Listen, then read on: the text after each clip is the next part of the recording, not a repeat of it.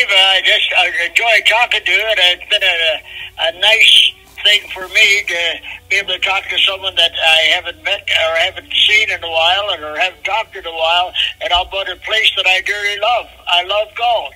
I had 3 wonderful years there, and I enjoyed every bit of it, and it was a starting point for my career. And when I left my home in Sault Ste. Marie, Ontario, and went down to Galt, and you couldn't ask for a nice community.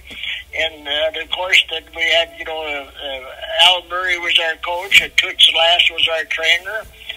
And we played at the Galt Arena, and I used to always get a kick at the Galt Arena because we had to walk out of the dressing room. We had to duck down low to get out.